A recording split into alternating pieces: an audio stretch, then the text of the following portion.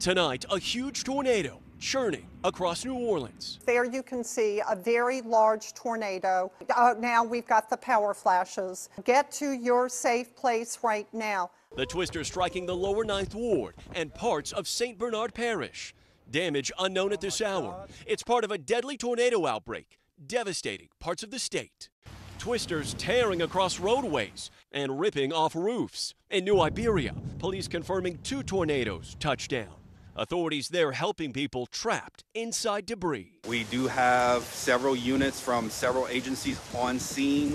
They are rescuing people who are trapped. More than 7,000 homes losing power. Others no longer standing. Authorities say at least 3 people are dead, including an 8-year-old boy.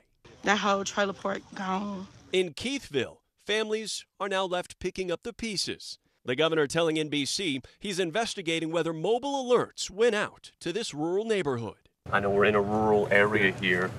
Do we know if these folks got any kind of warning ahead of this storm? Yeah, well, I'm trying to figure that out. Quite frankly, this is an area that is so rural, the cell phone coverage is inadequate to begin with. So far this week, at least 32 tornadoes have been reported across 4 states.